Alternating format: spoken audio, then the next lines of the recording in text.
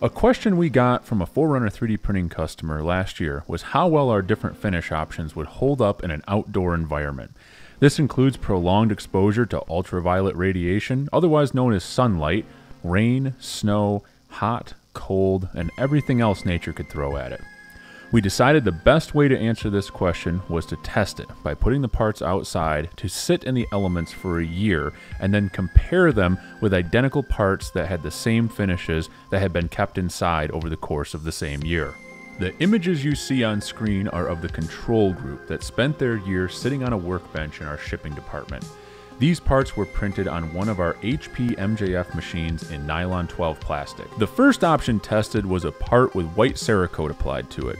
There is a link in the description where you can find out a lot more information about this incredible coating if you're not familiar with it. But suffice to say, Cerakote is a very strong and durable coating option for 3D printed parts, especially those coming off of an MJF machine. The second option was leaving one of the parts raw without any coating to see how an unfinished part taken directly out of post-processing after being bead blasted would weather. Option number 3 was black dye. This is our standard finish for all MJF parts we produce unless something else is requested by our customer, and it's done using G-dye in a Girbau DY130 machine. The final option is also Cerakote, but at the other end of the color spectrum with a black coating. This is by far the most common color of Cerakote we apply to customers' parts.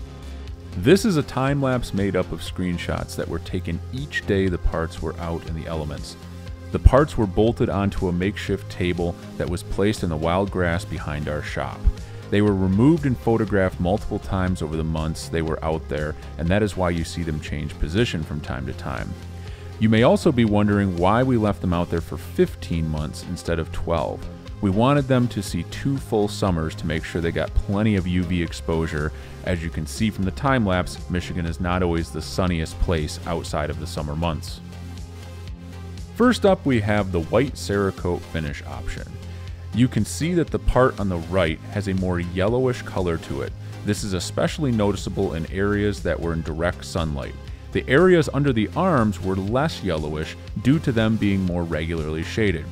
We also think some of the yellowing is just from dust in the air getting on the surface of the part. Overall, the part still looks very presentable, and the Cerakote held up great without any cracks or peeling. The raw gray part had very little change in its appearance. It looks to have gotten just a bit darker in color due to some of the gray powder being worn away and exposing more of the black core of the part, but it's almost imperceptible. Out of all the parts that were tested, the dye had the most radical change. Over the course of the 15 months it was outside, the weather had washed away pretty much all of the black dye.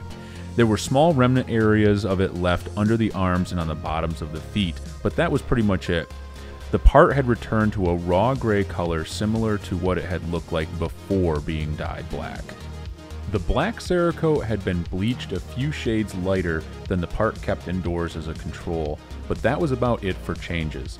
Like with the white colored Cerakote, there were not any chips, cracks, flaking, or peeling. Our final conclusion after reviewing the results of this test were that raw gray nylon 12 parts are very stable in color and appearance, even when used outdoors. That parts finished with G-dye are a great low-cost option for an application that will see lots of handling and wear, but will not be exposed long-term to the outdoors or weather. And that Cerakote still reigns supreme as an all-around great choice for finishing 3D printed parts that need to be able to survive as end-use products in the real world and still look great after a long time.